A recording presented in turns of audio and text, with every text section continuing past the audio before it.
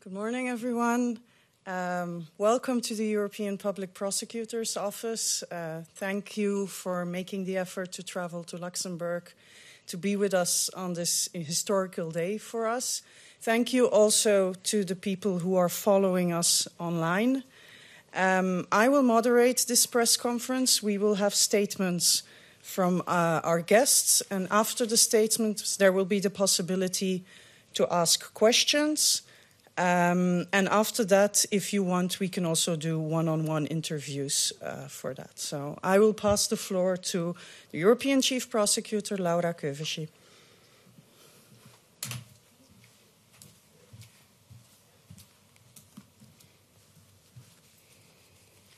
Good morning to all of you.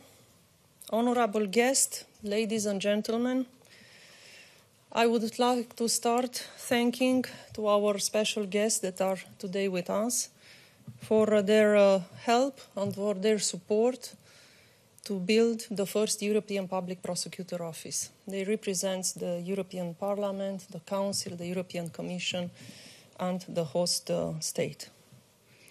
Ladies and gentlemen, this is a historic moment.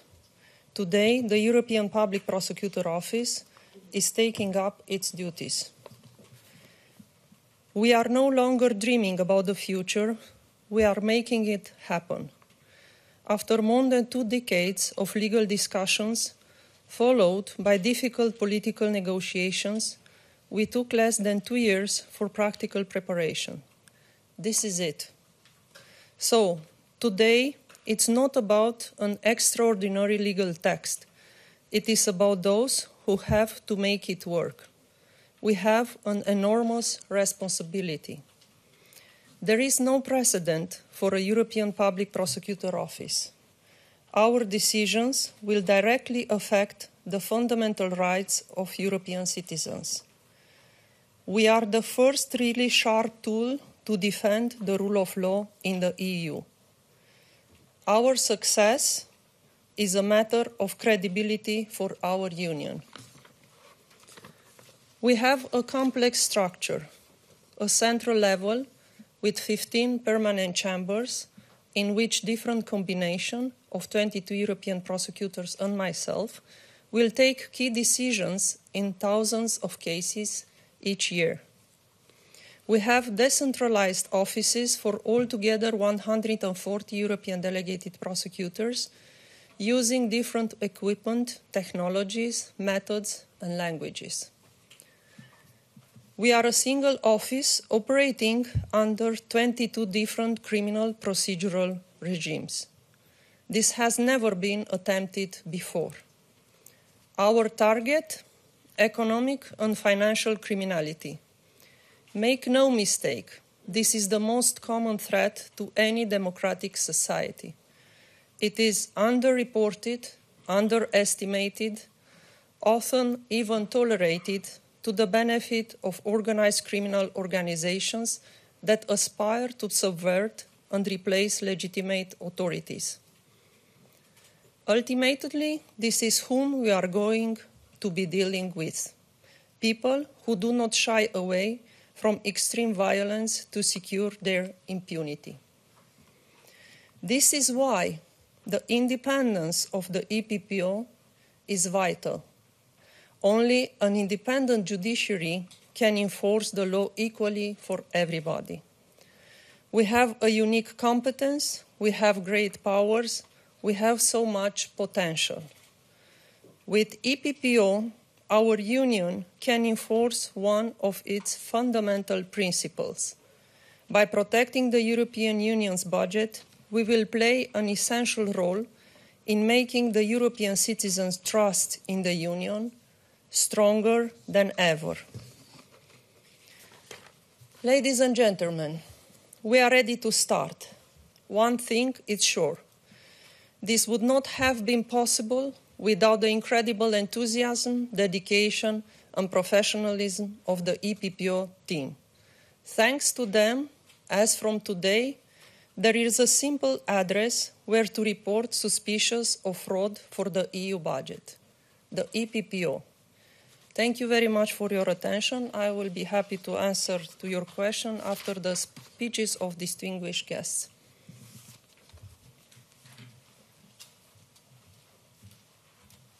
Ms. Van Dunem.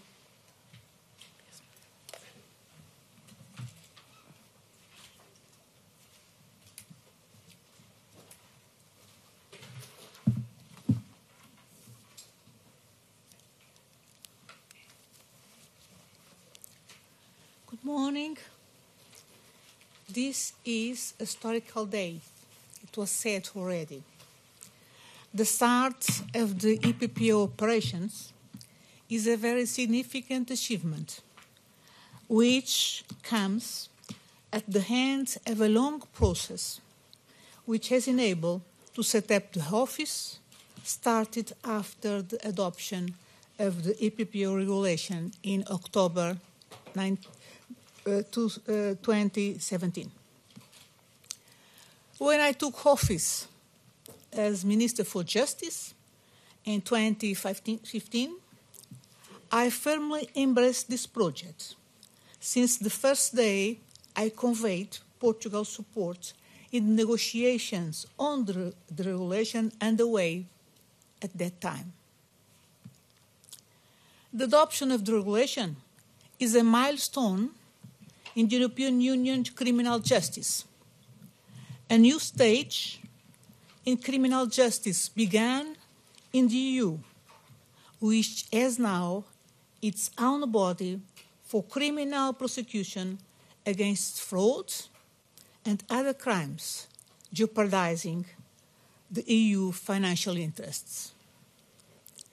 This is a journey that began in 1995 with the Convention on the Protection of the European Community's Financial Interests until the approval of Directive 2017-1391, a legal instrument that, together with the national transposition of laws, set up the framework for the EPPO action.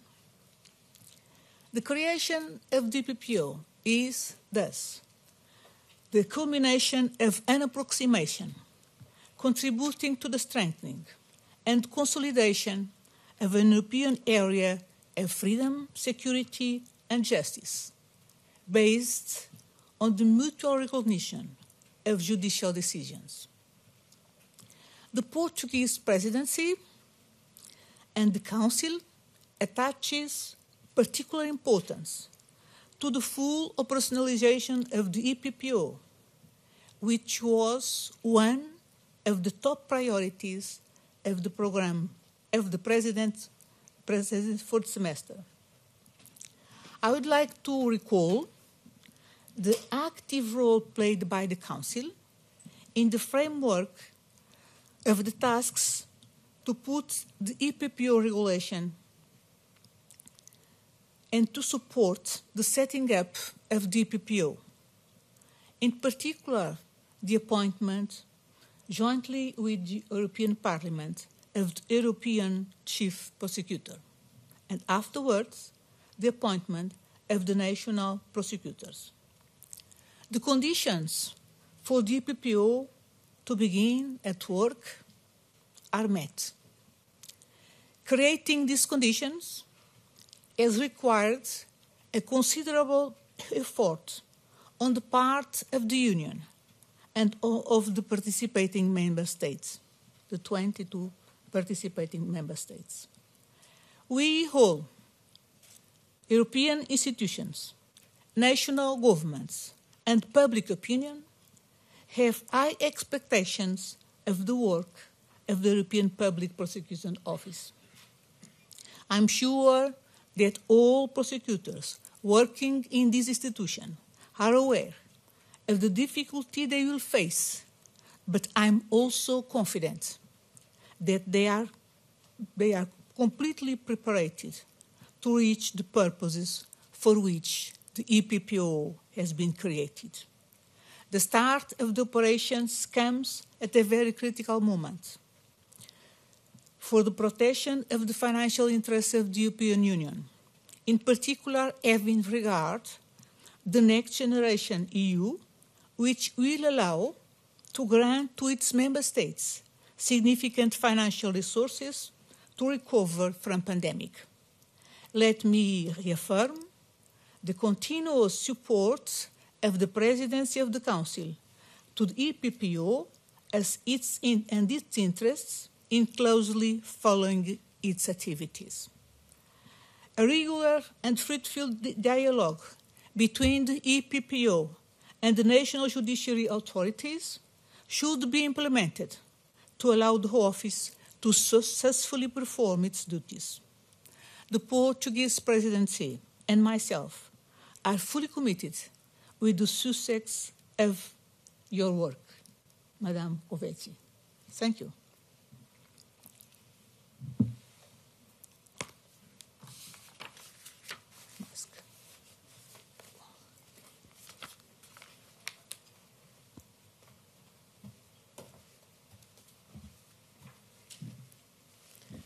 Dear ladies and gentlemen, I am of course very pleased to participate today to the launch of the EPPO's operations, not only because today's ceremony marks the end of a long journey and the beginning of a new and hopefully successful adventure, but of course also because Luxembourg is hosting this body. The creation of the EPPO took more than 20 years, from the Tampere Declaration in 1999, deciding to strengthen the mutual recognition of judicial decisions and judgments and the approximation of legislation, until today. One of the findings at the center of Tampere decisions was that the objective to fight certain forms of crime cannot be dealt only at national level, due to the cross-border nature of those forms of crime and the need for a coordinated response, and could possibly be better achieved at union level. And this is still, or even more true, today. The realization of this large-scale project obviously implies that a fundamental aspect of national sovereignty will be transferred to a European authority. And this is precisely what made the negotiation process in the Council between 2013 and 2017 extremely difficult. It has been a bumpy road, and we were at one point even close to failure. Very challenging years of negotiation and implementation are behind us. EPPO is becoming finally a reality by bringing together, for the time being, 22 member states. We will obviously continue to promote the participation of as many member states as possible. We have undoubtedly taken a fundamental and historic step in the integration of the European judicial area, because the European Public Prosecutor's Office will be a new kind of union body and will adopt a novel approach to the fight against cross-border crime. The creation of the EPPO generates multiple expectations, ranging from a more rapid initiation of investigations through a timely reporting of criminal conduct and an improved conduct of cross-border investigations to a more consistently applied anti-fraud strategy within the member states. Even the more important it was that we have created a strongly independent prosecution office to cope with all kinds of possible pressures. I wanted to thank Madame Kövesi and her entire team for their tireless efforts in the last months and wish them all the best in assuming their tasks. And I was very happy to meet them before and see how motivated they all are to start working as of today. Thank you for your attention.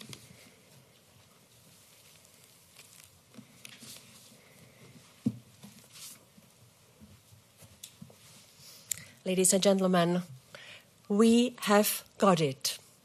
I am convinced historians of the EU will mark the 1st of June 2021 in bold in their books. And they should. This is an extraordinary achievement for the European Union and for the public. This is a great day for the European taxpayers, because today we are giving them a very clear assurance that we will protect their money better. The establishment of the EPPO and the launch of its activities have been a top priority for the Commission in the last years. I spent my previous mandate of the Commissioner for Justice convincing the Member States to join this supranational body, and this has not always been easy. At the beginning, we only had 14 Member States. Today, we have 22 participating countries, with one more, hopefully, ready to join soon. We can safely say that the EPPO is a truly European body. And I am also very happy that Madame Laura Kövesi is our first European public prosecutor. I am convinced she has all it takes to launch the EPPO, find and prosecute fraudsters. The EPPO is a brand new body in the architecture of the European Union. Even more, it is a unique body. No existing EU office or agency can prosecute fraudsters. EPPO will fill an important gap in our system of protecting the EU funds. There were almost 1,000 incidents of reported fraudulent irregularities in 2019. Their value is estimated for 460 million euro.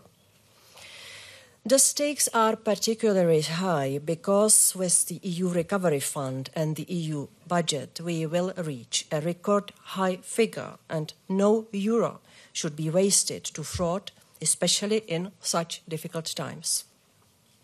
And the EPPO will not be alone in these endeavors. There is also Anti-Fraud Office, OLAF, there is Eurojust and Europol. Together with the EPPO, they all will have the role to play to keep Europe safe and free from fraud. I also hope that the EPPO will not only be a game changer in the fight against fraud, but will also contribute to protecting and enhancing the respect for the rule of law across Europe. In this regard, the input of the new office will be of crucial importance in the framework of the recently adopted regulation on a general regime of rule of law conditionality for the protection of the Union budget. Because the EPPO will be in an ideal position to share with the Commission any information it may come across in its activities that reveals deficiencies or breaches of the rule of law in the participating Member States. In sum, as of today, taxpayers' money will be better protected. So I want to congratulate Madame Kövesi, all the European prosecutors and staff. Congratulations and good luck. Thank you.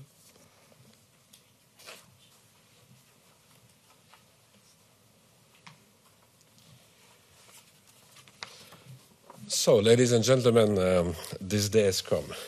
So we are celebrating today the start of the operation of the European Public Prosecutor Office, and it's an important day, of course, for the European Union. And I want to say that I'm very happy as Commissioner for Justice to be here in Luxembourg on this occasion, together with the colleagues near from the European Court of Justice and the Tribunal. So the place to be for the European Justice is maybe more and more Luxembourg. And so first, I would like to thank and congratulate the Chief Prosecutor, Mrs. Kövesi, dear Laura, and the European prosecutors for the admirable work they have done in setting up the European Public Prosecutor's Office. Sans oublier, bien sûr, les autorités luxembourgeoises qui ont accueilli le parquet européen sur leur sol et, je le disais, font ainsi de leur pays la capitale judiciaire de l'Europe. L'entrée en fonction du parquet européen est une étape tant essentielle qu'historique dans l'évolution de l'intégration européenne. Essentielle car le parquet européen a pour mission de protéger le budget européen, un budget sans lequel les politiques de l'Union européenne ne seraient que l'ombre d'elles-mêmes. Historique car c'est la première fois qu'une grande majorité d'États membres partagent leur pouvoir régalien en matière de droit pénal en faveur du budget de l'Union européenne. Ça nous a permis de nous doter d'un tout premier parquet européen habilité à poursuivre et traduire en justice en toute indépendance les auteurs d'infractions portant atteinte au budget de l'Union européenne. les chiffres liés à la fraude parlent d'eux-mêmes et justifient pleinement l'existence du parquet européen. Pour la seule année 2019, le montant de la fraude au budget européen, tel que rapporté par les États membres, s'élevait à 500 millions d'euros, ou aux alentours de 500 millions d'euros. Il est d'autant plus urgent et capital de compter sur l'action du parquet européen, alors que l'économie européenne va bientôt être dotée d'un budget très important pour la relance économique post-Covid. Nous avons entendu cet appel et nous y avons répondu. Ces fonds du Next Generation EU ne doivent évidemment servir que les intérêts de l'économie et des citoyens européens. And this is why the EPPO's mission to protect the EU budget is crucial and deserves our full support. Mrs. Kövesi and her team can rely on the Commission's support to fulfill their activities efficiently. Although fully independent, the EPPO is a story of European collaboration. 22 member states have joined in the enhanced cooperation. In Luxembourg, they are represented by one European prosecutor each. At the national level, at least 2 national prosecutors will conduct investigations which the central office based in Luxembourg will supervise in all independence. The central office will also be in an ideal position to coordinate the investigations in complex cross-border cases such as serious VAT carousel fraud. And thanks to this structure, the EPPO will achieve the best of both worlds. The strong European impulse given to investigations will be combined with the day-to-day activities at national level. To date, 5 member states have decided to remain outside the enhanced cooperation. I would like to remind them that they are welcome to join the EPPO anytime. We stand ready to support them in the process of joining the enhanced cooperation. In the meantime, those countries have to keep in mind that the protection of the Union budget is not of concern to the participating member states only. It requires the common effort of all EU member states. I would add that cooperation is everyone's business in the EU, including that of our citizens.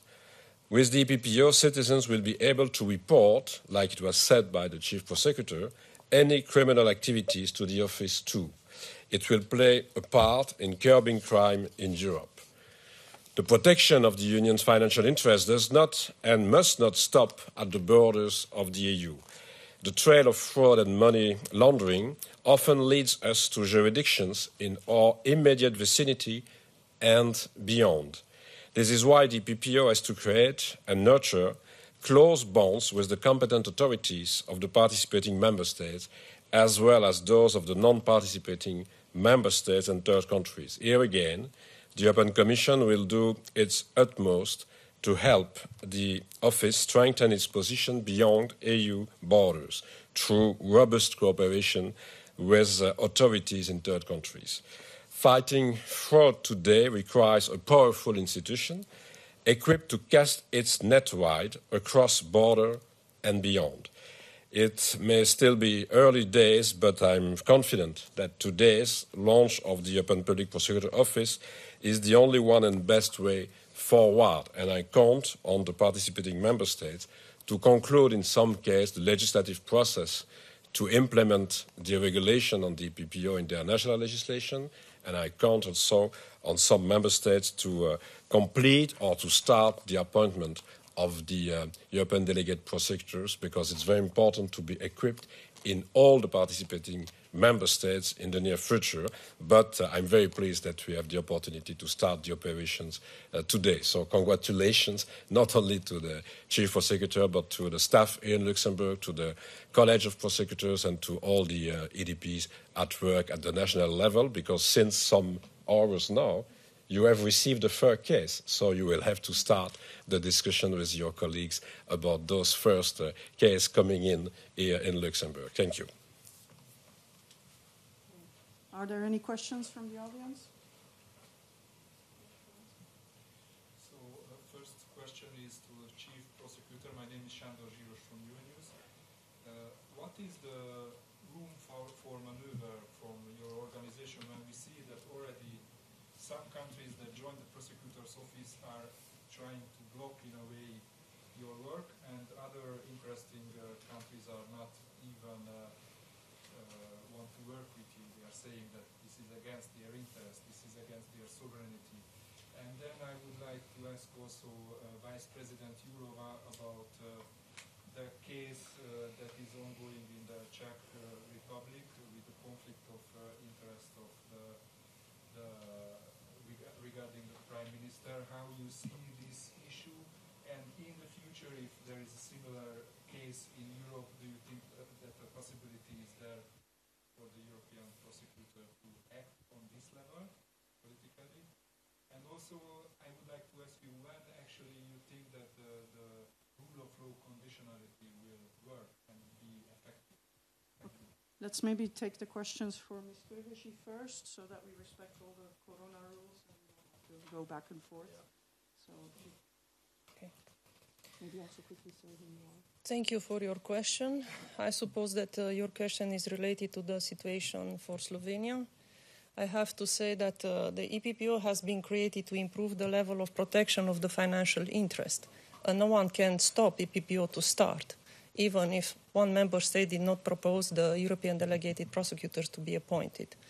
In my view, this is a lack of sincere cooperation, and this issue undermines the trust in effective functioning of the management and control system for EU in Slovenia. It has to be said that no one will stop EPPO to work. It will be for us almost impossible to take care of all the cases, but we haven't been set up to allow anyone to put the Slovenian cases in the shelf.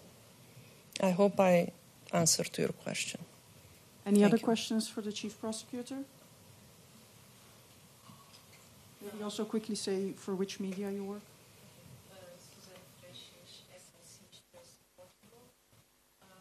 During the past months, we have seen that European complaining about the way some prosecutors were nominated, and recently, not only in my country, Portugal, but also Bulgaria and Belgium. So I would like to understand from your perspective, do you fear that the perception of independence is at risk?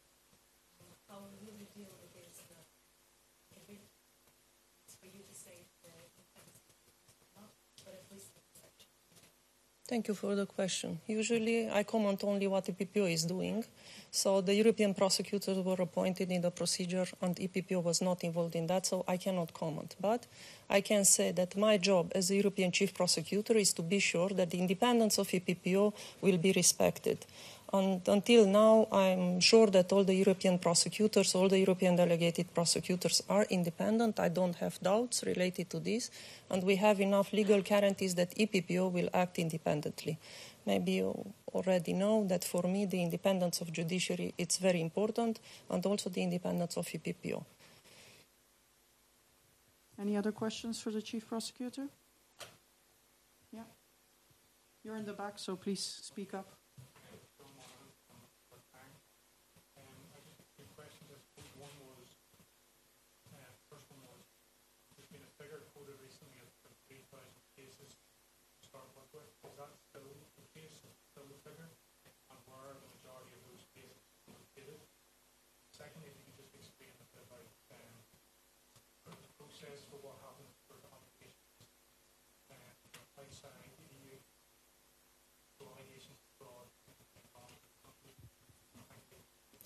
Sorry, I didn't hear the last part of the question. Can you speak louder, please? With the allegation of?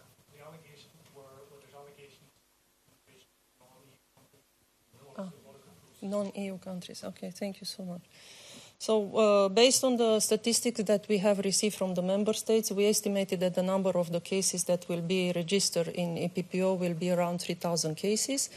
We already today registered few cases. First case was from Germany, and we also registered cases from Italy. So we have two situations now. First, we will register the cases that were ongoing in the member states, And in those situations, we can advocate those cases. This means that we can take the cases in EPPO and continue the investigation based on some objective criteria. But it's important to say that all the crimes that will be committed after 1st of June 2021 will be in the power of EPPO to be investigated because we have a mandatory jurisdiction. For non-participating member states, we will continue to cooperate with our colleagues prosecutors. We will use the legal instruments that are still used in all the EU countries. I hope our work will convince them to join, but in the end, this is a political decision. We are prosecutors, so we cannot comment on this. We started to have a dialogue with all our colleagues from these 5 non-participating member states, and we already signed a working agreement with Hungary, and I hope soon we will sign with Poland and with the other non-participating member states. Any other questions? Yes, I would like to say, what kind of risk of fraud can be associated with the next-gen recovery plan? And the second question, how do you expect the non-participation of 5 EU member states will affect your work? So it's obvious that with the new package, there will be a lot of money, more flexibility. This means a higher risk to have more crimes for EPPO, but I don't think this will be the only reason. Also, the fact that EPPO will start the activity, it will be a premise to have more cases, because for our European delegated prosecutor to investigate this type of fraud will be a priority. I saw that until now it was a huge discrepancies between the member states. In some member states we had only 5 or 6 cases per year. In other member states we have hundreds of cases. With EPPO we will change that, and it's obvious that the number of the cases will increase. Speaking about this huge amount of money that will be allocated to the member states, our expectation is to have some crimes in all the fields, especially in healthcare system, in agriculture, investment, and public procurement.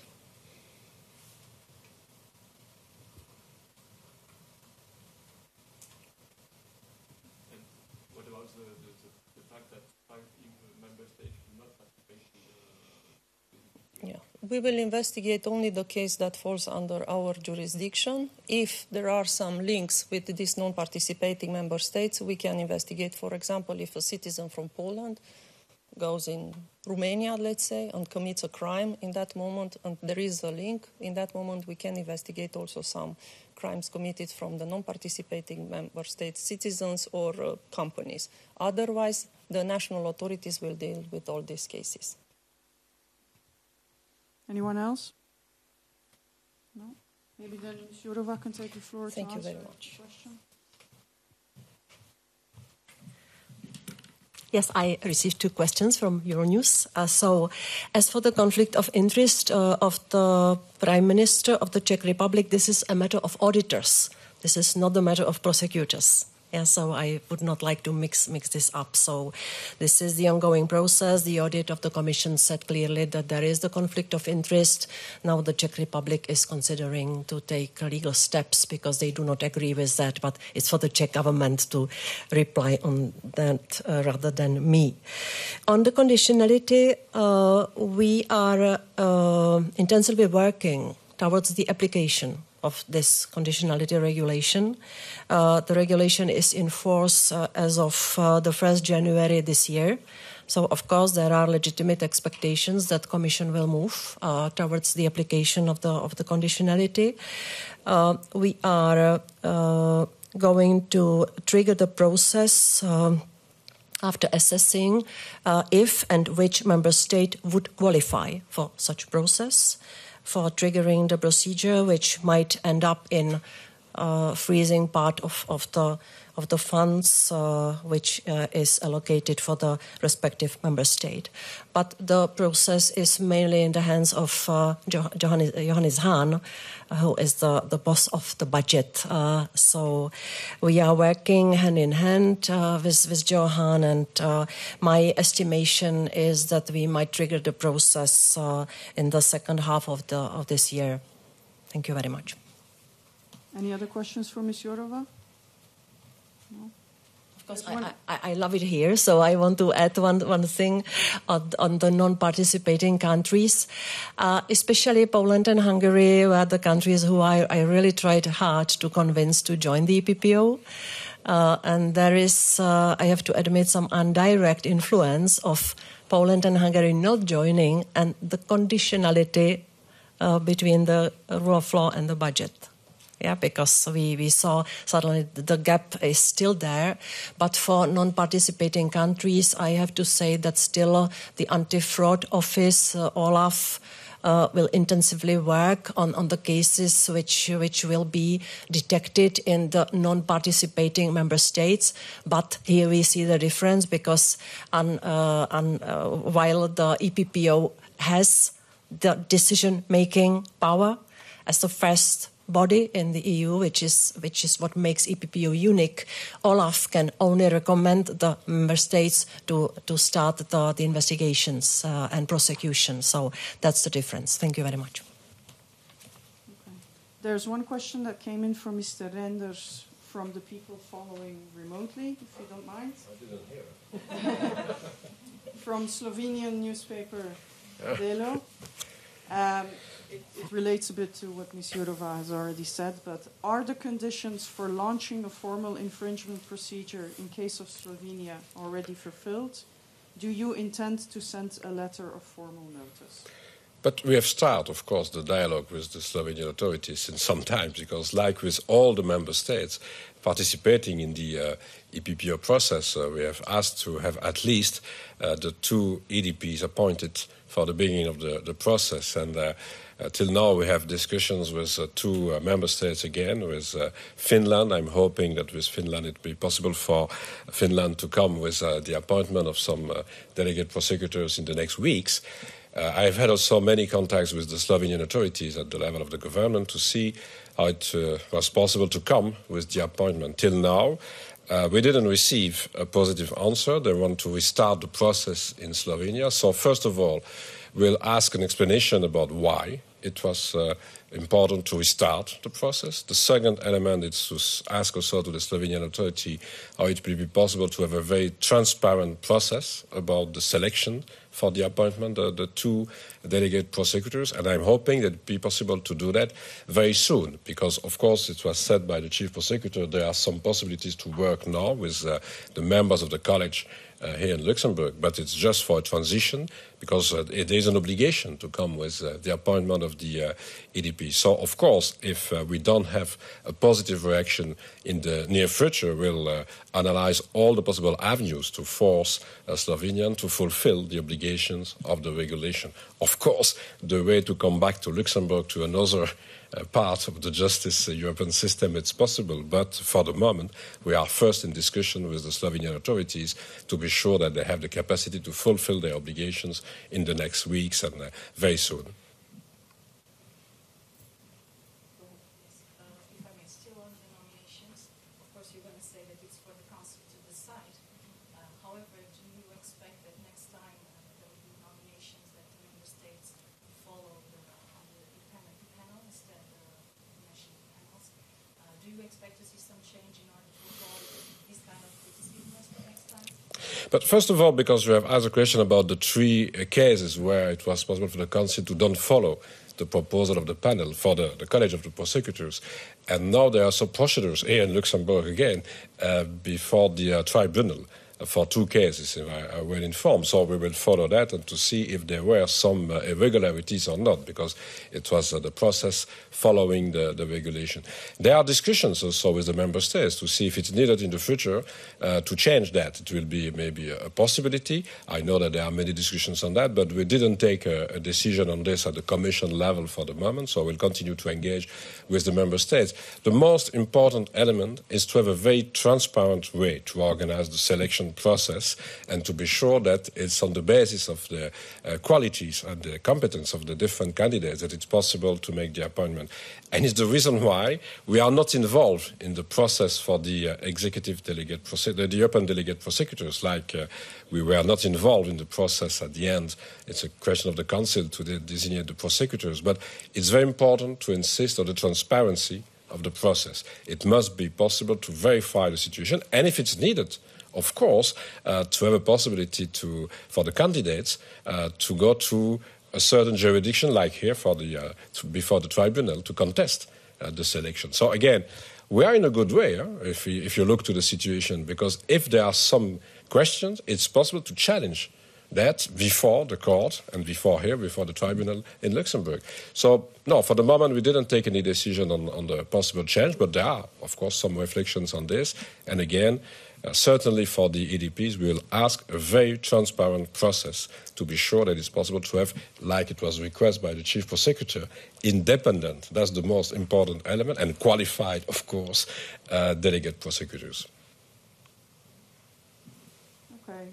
If there are no more questions, we can stop the press conference, and there's Thank the you. opportunity for one-on-one interviews with the different guests.